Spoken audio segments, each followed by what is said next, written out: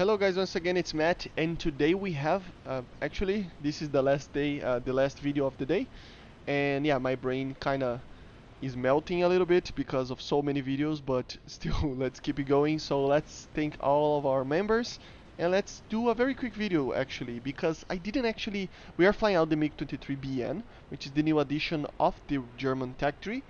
And we're going to talk a little bit about it, but to be honest, just to like an advisor, I didn't get the most quality gameplay because the matchmaking, it's just weird right now. A lot of SU-25s and stuff like that, so the teams are very unreliable, very weird. You know how patch day and second, third day. I mean, it's probably going to be like this for a week or so. So yeah, so make sure to subscribe and yeah. So we are going to talk a little bit about the MiG-23BN. So a lot of people got scared of this aircraft being added actually, because most people don't actually know what it is. It is a MiG-23, okay? So it's the precursor of the MiG-27, okay? As a ground attacker. It is an aircraft that is based, obviously it's the same fuselage, same wings, same everything as the MiG-23M. Basically it's based on the MiG-23M, okay? But it doesn't have the radar. That's the main difference to the MiG-23M, is that it doesn't have a radar, and instead of that it has a laser rangefinder on the nose, you know? It is not a laser designator, it was not strong enough to actually designate a target, meaning that it was just calculating the amount of bullet drop of the weapon. So every time I say this, but yeah, the way that aircraft know where the missile or anything like that will hit the ground is actually range finding to the ground. So at like a live kind of a live calculation. It's not like the rangefinder that we see in the tanks, you know. And as you see, the Su-25 is just a very strong aircraft. But yeah, basically it is a way to detect the distance between your aircraft and the ground, and with that you can calculate the bullet drop. So it has CCIP. It doesn't have CCRP apparently, so it has CCIP for bombs, rockets, and cannons, and you can use it to ground attack. So it is a very good ground attacker. It's, as I said, the precursor of the MiG-27. It's not as advanced as the MiG-27, obviously, but it is the first modification with it. The main difference that you will feel beyond the payloads and the BR and stuff like that, the aircraft itself, it is the same aircraft as a MiG-23M, okay? Same engine, same intake, same everything, but without the radar and the different nose, okay? So it's a little bit lighter. So it is a very good dogfighter, as you see. But it is just that, okay? It's not, the MiG-27 has many modifications to it, including the engine, which is a different engine, including the intake, which is a different intake, simpler one, and especially the nose, obviously, that it has a laser designator, but also the obviously the cockpit that is different to use stuff like that, but the main difference in game is the cannon, okay? The cannon is not the GSH-30, okay, -6, it's the GSH-23-2, so it's the same gun that we already seen on MiG-21s, MiG-23s, aircraft like that. It is the same 23mm that we always have. But remember, it's a more closer aircraft to the MiG-23M than to the MiG-27, okay?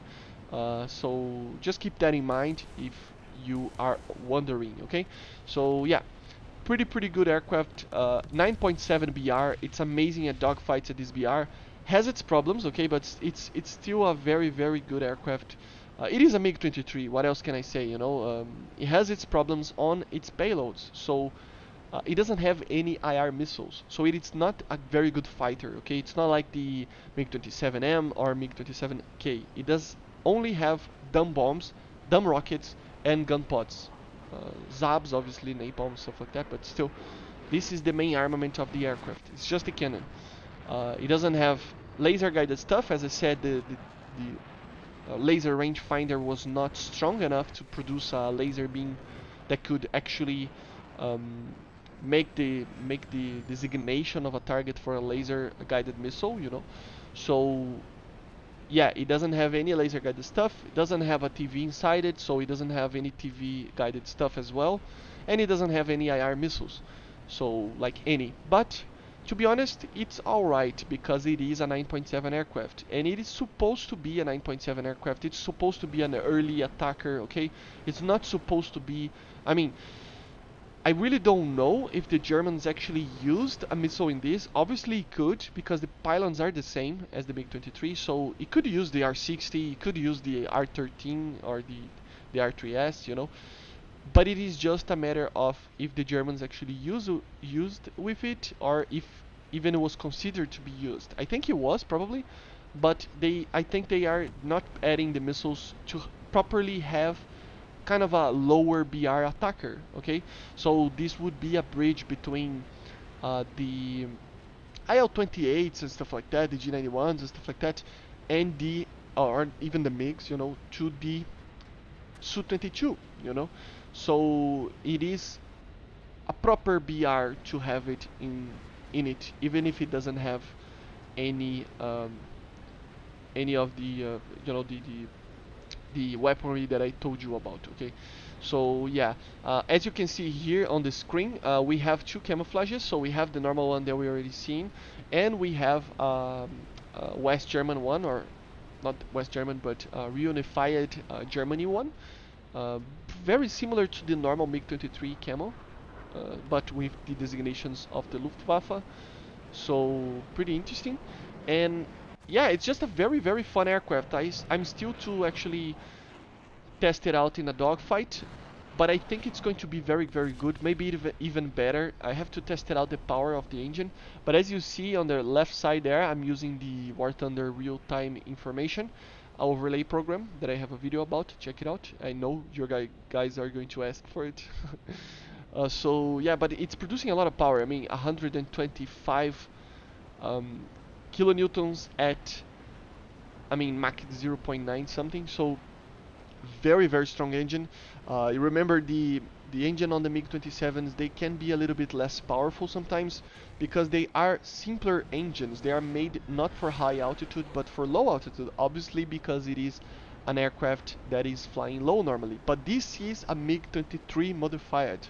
Okay, they named the aircraft later as the MiG-27 when it got the other modifications, but it is basically that. Okay, so it is a very interesting aircraft. I'm still waiting to see more skins for it, to be honest. I really wanted the Cuban skin, which is a very cool one, and it was a very widely exported aircraft for ground attack because the MiG-27K was the most advanced version of these variants of aircraft, and it was normally used only by the USSR.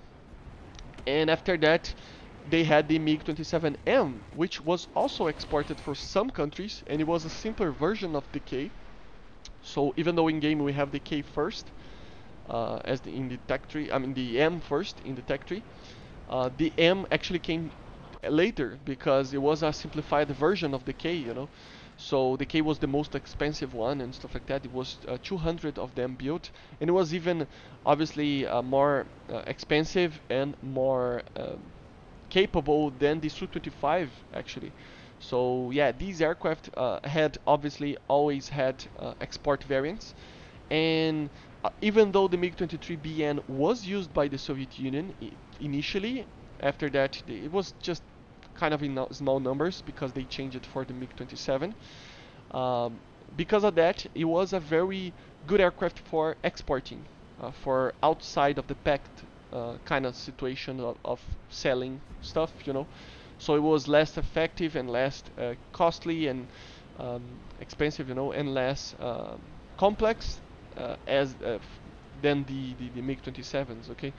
So, and I said okay a lot of times this video, I mean too many videos, but yeah, a very amazing aircraft, and as you see, a pretty good one as well, pretty interesting. So I hope you enjoyed, and I see you guys on the next one. Bye guys, see you.